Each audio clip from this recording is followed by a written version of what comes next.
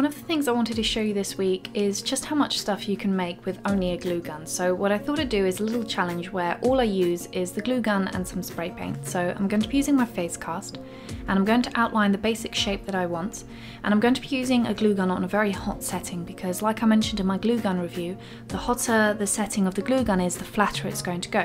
So for the basic shape of the mask, we need this glue to get as flat as possible. So by outlining it, it means you stop it from kind of dribbling where you don't want it to go. So outline it first, wait for that to dry, and then fill in the inside. Once that's done, I'm going to outline it all over again.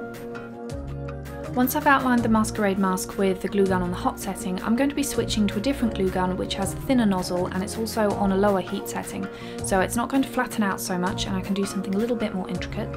While I'm waiting for that to dry, I'm also going to cut out the edges which might have gone into a shape that I didn't want. I'll finish off adding whatever kind of swirls or filigree patterns I want to the mask.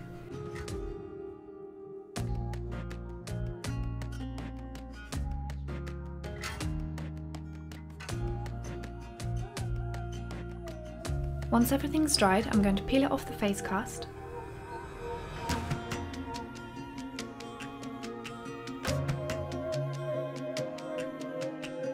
Once it's peeled off, you might notice a few things that you missed while it was still on the face cast, so you want to neaten up those edges.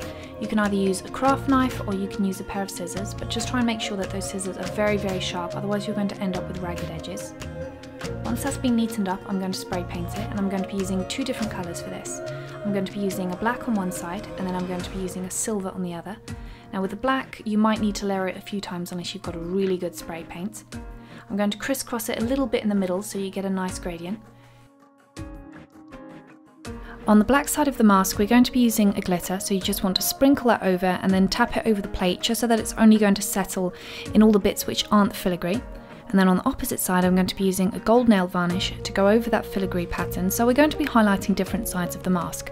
One is going to highlight all the low bits, and then one's going to highlight all the high bits.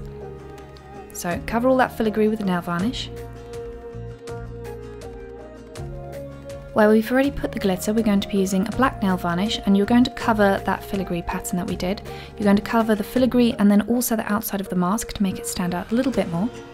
I'm going to finish off with a clear varnish, wait for that to dry, and then that's it, you're done!